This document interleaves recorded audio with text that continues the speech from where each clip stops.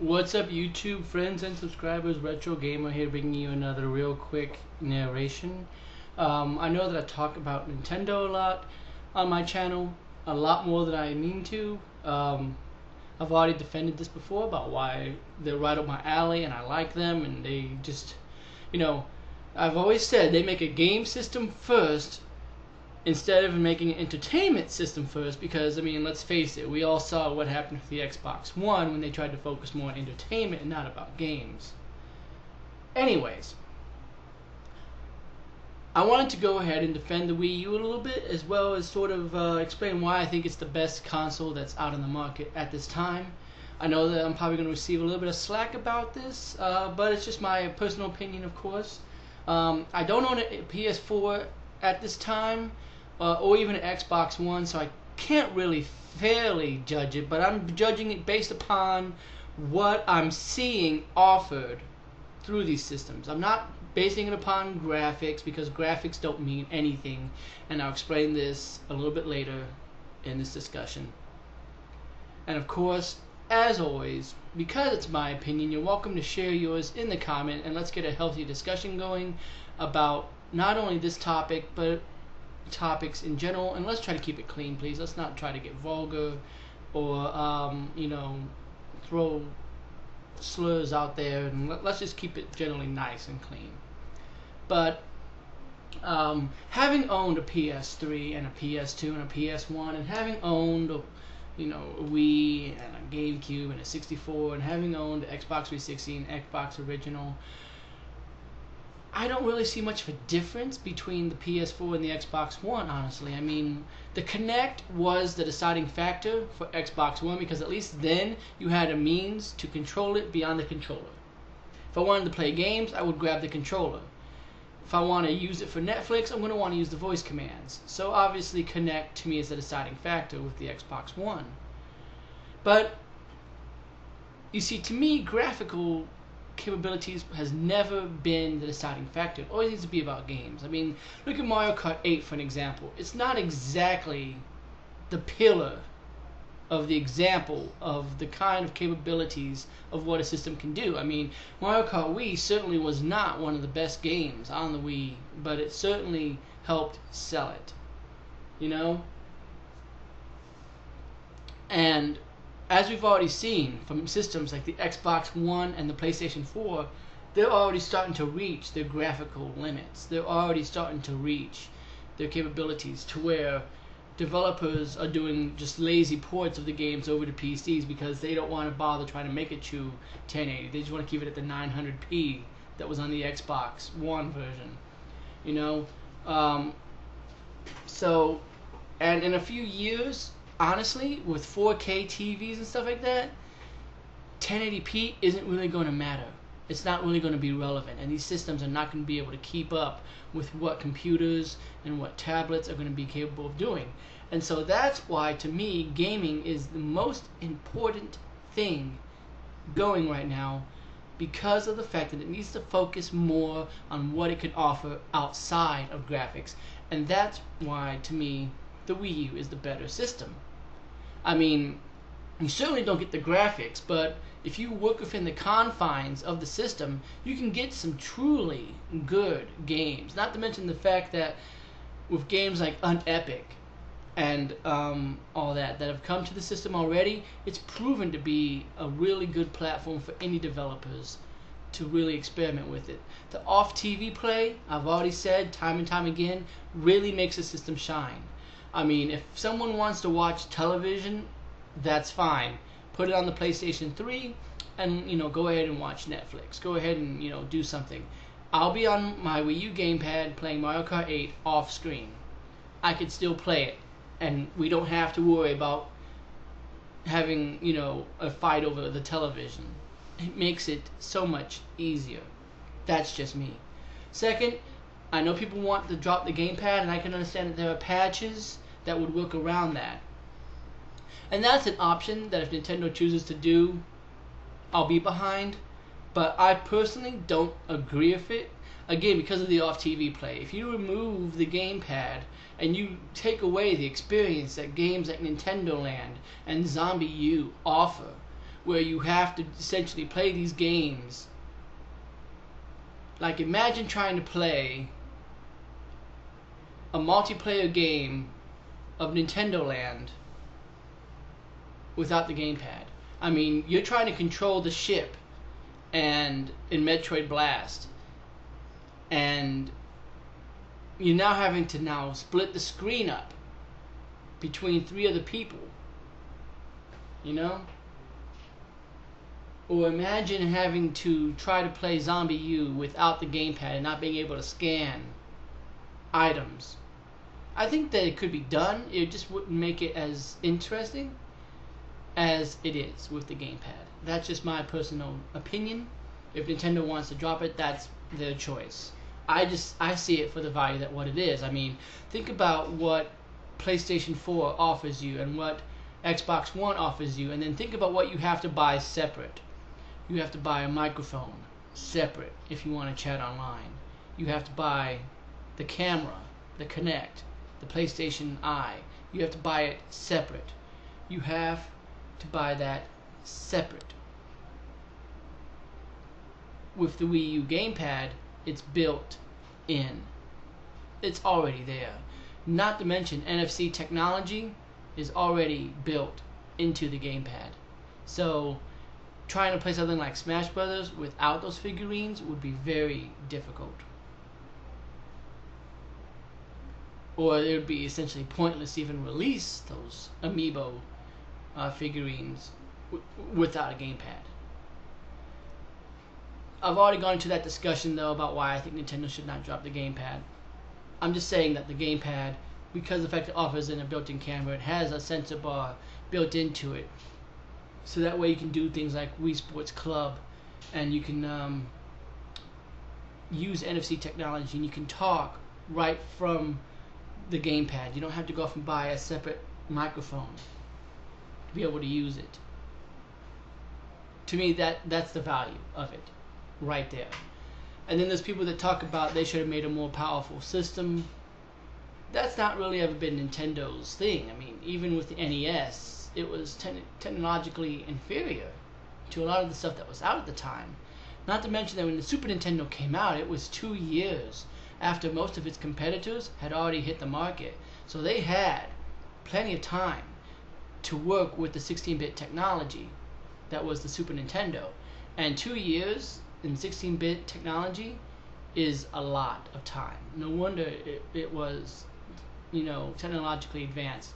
But if it had come out at the same time as the Genesis, it probably wouldn't have. And also, if you look at other systems like the Nintendo 64 and the Wii, and even the GameCube to an extent, again, the GameCube was another one that came out about 1.5 years after its competitors.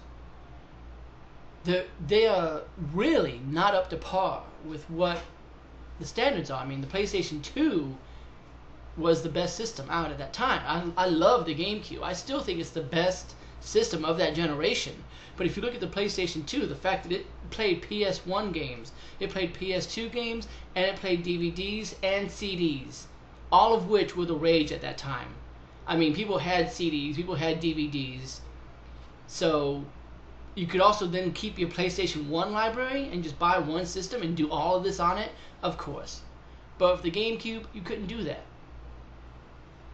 But now we're in a generation that has gone down the line, and now backwards compatibility has been lost to everyone but Nintendo.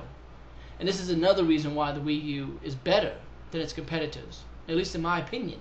With the Wii, you get the ability to play, with the Wii, yes, you had the ability to play GameCube games and Wii games. With the Wii U, the GameCube functionality is lost at this time. But I wouldn't be surprised if they eventually came out with a virtual console for the GameCube. So now you have Wii U games, and you have Wii games, all of which are capable to be played on one system that you're able to voice chat on and use camera functionality, and you're able to use the same controllers, the Wii remotes and the nunchucks and the classic controllers, plus the Wii U itself has a gamepad and its own classic controller. You can still use the same balance board. Everything comes over from the old generation that your Xbox One does not do. It doesn't use the same Kinect. It doesn't play 360 games. The PlayStation 4, they've already announced that they are not doing that. They're going to use PlayStation Now to bring their PlayStation 3 games over. It's not backwards compatible with physical media. So again, all these reasons make the Wii U superior. It may not be the superior technology that the PlayStation 4 is, but neither is the Xbox One, really. But that hasn't stopped it from selling. Now, all these systems have their own good points, you know. I like what the Xbox One is offering with its Kinect. I like what PlayStation 4 is offering. But I'm just saying that for the most bang for my buck, it looks like, hey, here's $300, $200 cheaper than the competition. I still get to play my Wii games. I get the brand new Nintendo first party exclusives. I get, if developers would get off their ass and quit being lazy and actually learn to code for the Wii U, they could get the awesome third party exclusives. And every now and then they get, you know, third party exclusives. I mean, look at what was it that just recently came out now? I mean, I know that they had like a Call of Duty that came out, and I think that they had some other third party stuff that came out. If developers would learn to code for it, they could get the third party exclusives. But the matter of the fact is that to me, it gives me the best. I'm able to watch Netflix, I'm able to watch Hulu, I'm able to do it all off screen or on screen if I want to. I'm able to get, you know, if they decide to do it, I'm able to get DS virtual console stuff in there. You know, I mean, they have Game Boy stuff in there. I'm just saying, it's your all-in-one system that you don't have to pay extra for, like PlayStation Now. So think about that. Plus, I mean, if Nintendo did come out with more powerful hardware, they would be just like Sega. Sega was screwed from the word go. I love the Dreamcast. I think it's one of the greatest systems to ever come out. But they screwed themselves from the word go with the Dreamcast because people lost faith in the brand from the fact of within what, I think a 10-year time frame, you had the Genesis, the Sega CD, the 32X, the CDX, and the Saturn. Yeah. There was like a system coming out every couple of years. I mean, it was ridiculous. Imagine if Nintendo did that. Imagine if Microsoft did that. If you had bought an Xbox One and then come to find out 2 years later they decide, well, we can't keep up with the technology anymore. You know, PC gaming has advanced way further than what we expected. Here's a brand new console. Here's the Xbox 2. Yeah, I know you just bought your Xbox One last year, but now buy the Xbox 2. Would you really go out and plop down another $500 if that's what it even costs? Would you go out and buy that? Or would you think, well, in another year or two, you're just going to come out with another system, I'm not going to buy that. That's the reason why Nintendo is going to stick with the Wii U, and I'm proud that they're going to do that. And plus, if I can also bring up a point, the systems are already outdated. I mean, we already know that the Wii U is technically outdated technology compared to the PlayStation 4. But you also have to think about something, that Nintendo usually has never come out first. They usually have come out last. The Super Nintendo came out 2 years after the Genesis. The GameCube, I've already stated, I think came out like a year and a half after the Dreamcast and the PlayStation 2. So, I mean, they had time to work with that technology. The Wii came out after the PlayStation 3 and 360 were already out. They already had time to work with that technology to know where they wanted to go with it. The Wii U came out first. It was the first Nintendo system to launch first that I know of. And they didn't know the technology yet. And you're kind of seeing it now, where they're now starting to come out with, you know, 1080p games. But for a while, they couldn't do that. They didn't know how to work with it. They needed the time. And that's what I'm getting at. It would have been a good time to have launched the Wii U now, because now you've had an opportunity for the other two to come out. You've had an opportunity for a good year or so to work with that technology and have released it now. But also something you have to consider, the fact that the Wii U came out first, probably a good year to year and a half before its competition, they didn't know. I mean, I remember reading a lot of articles, and I remember even thinking about this and talking about this with my friends. No one that I knew of thought that there was going to be a huge generational leap in technology. They thought it was going to be pretty similar to the PS3, maybe a little bit more powerful. So when Nintendo guessed, and they ran, I'm sure that they ran the R&D and all this stuff, they probably thought, okay, Sony and Microsoft are probably just going to make 362 and PlayStation 4. They're probably not going to make it too much more powerful.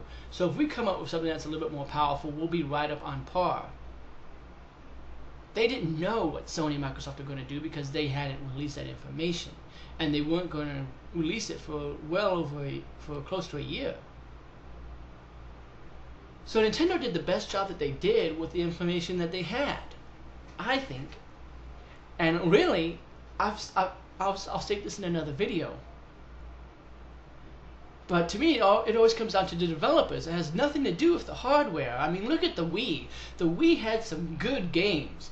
Look at games like Other M. Metroid Other M looked beautiful. It looked really good. Skyward Sword, gorgeous. And it's because the developers of those games took the time to work within the technology. If you don't believe me, go online and look up Ironfall for the 3DS. Looks really good. It's a Gears of War third-person shooter kind of clone, but it looks really good for the 3DS. And that's a developer of 3 people. 3 people developing it. And they have it looking good. You mean to tell me that a big corporation like Capcom or Ubisoft, that you can't do that? You can't make a game look that good on the 3DS or on the Wii U? I'm sorry, I think that that's bogus. That's laziness, that's an excuse. You're just trying to be as lazy as possible because you just want to copy and paste and you don't want to do any extra work writing a few extra lines of code. That's what it comes down to. And that's a rant for another time that I'm not going to get into right now because I could go on a huge tangent about that alone. And I know that it comes down to preference. I'm sure that the PlayStation 4 is a really great system. I'm looking forward to owning one. The Vita, I'm sure, is a really great system. But as time has proven time and time again, the Game Boy was the least powerful of its predecessors, of its competition. And it sold really well because it didn't drain your batteries. The DS was not nearly as powerful as the PlayStation Portable, but yet the DS sold like crazy. And because it has games on it, it had games and games and games and games and games and games. And it was affordable. So as long as Nintendo continues to make affordable systems that work for the consumer, I think they're going to do well. And this is the trend that is always going to happen. Even if we do have another console generation, I can guarantee you that Nintendo's will more likely be the inferior one, at least from a technological standpoint, compared to whatever competitors are out at the time. And it's because of the fact is they would rather create affordable technology that's a few years older that they know how to work with and that they can develop for, just in case developers decide to do like they did with the 3DS and back out, and do like they did with the Wii U where they promised they were going to develop games for it and they didn't, and they had to be stuck with their first party stuff. They need to be able to know how to work with it and make it look as good as they possibly can and make it work within the confines of what they want it to do. And at the end of the day, I would rather have a nice, comfortable controller like the Wii remote, or something that feels light and comfortable in my hands like the Wii U gamepad, and actually feel like I'm getting a unique and new experience out of a game, rather than, oh hey, here's Uncharted 4. It looks the exact same as Uncharted 1 and Uncharted 2 and Uncharted 3, and it plays the exact same as Uncharted 1 and Uncharted 2 and Uncharted 3, and it has the similar trophies as Uncharted 1 and Uncharted 2 and Uncharted 3, but you're going to plop down $60 for this, right? No. You haven't offered me anything new. I'm sorry. Uncharted 4 looks good, and it'd be like if you offered me another God of War or an Assassin's Creed. Yeah, I'll buy it because I like the series, but I know exactly what I'm going to get into. I'm not going to get any new experiences, but at least on the Wii U, I know you have a gamepad. You're going to offer me something new. You're going to offer me touch controls. You're going to offer me gyroscope controls. You know, you're going to offer me something. You're going to give me something new. And look at the 3DS. No one thought that the touchscreen was going to work. But yet if you play a game like Moon Chronicles, or if you play a game like Metroid Prime Hunters, or even Kid Icarus, games that use that touchscreen, it is very accurate, very smooth, and very precise. And I would rather have that kind of a unique control scheme and feel like I'm able to move very quickly between targets, like using the Wii Remote and Nunchuck and sending punishment, than hold a traditional controller like the Classic Controller Pro and feel like it's not moving nearly as quickly as my hand is because it can't react as quickly as my hand can. That's just my 2 cents, of course. And I hope that I kept this relatively civil. I try not to get too worked up when I talk about Nintendo, because I feel like they give a lot of hate for people who don't understand.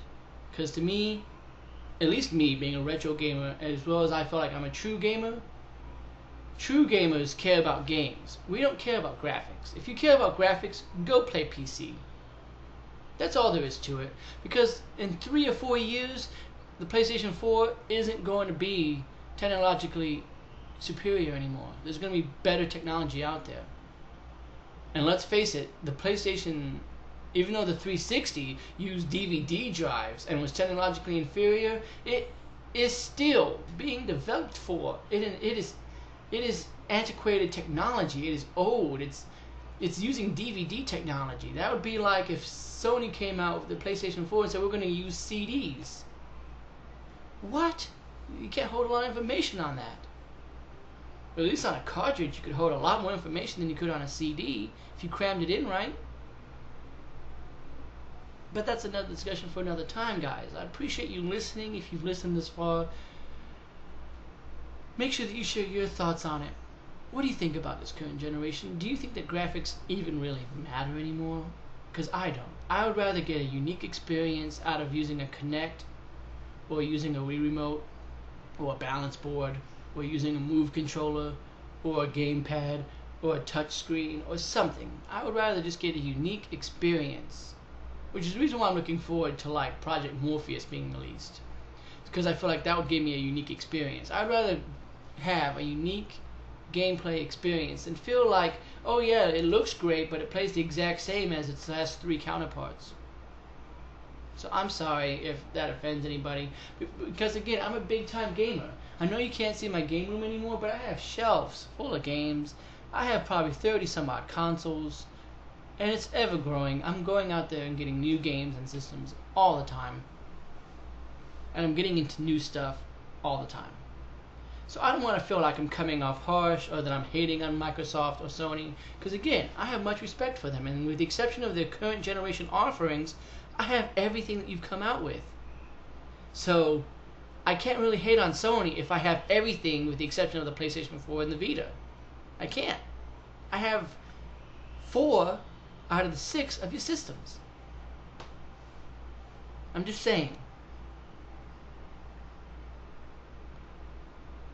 I've probably gone around in a big circle about it, and I apologize. Again, thanks for listening, guys. I'm just going to stop it here before I go off on another tangent. I just think that the Wii U, even though it may not be as technologically advanced as something like the PlayStation 4, it offers a unique experience. The gamepad is really the backbone of the system. It's sort of like having the Wii Remote for the Wii. There's no way they could have worked. I don't see that there's a way they can really work around it that much. It needs to stay. And we need to stop giving Nintendo slack, because here's what happens, and this is going to be my last point. Here's what happens. We talk slack about the Wii U. Developers here, we talk slack about the Wii U. They don't develop games for the Wii U, so the Wii U doesn't sell. Because it doesn't sell, we talk slack about it. And thus the circle continues. If you embrace the technology and you buy it, and people see, hey, this game is selling like hotcakes, we have reason to want to buy games. We have a reason to want to create games for this system, because people are going to buy it. Guess what happens? You get more third-party games, and you get more first-party games, and then the system has a robust library. So just think about that for a minute.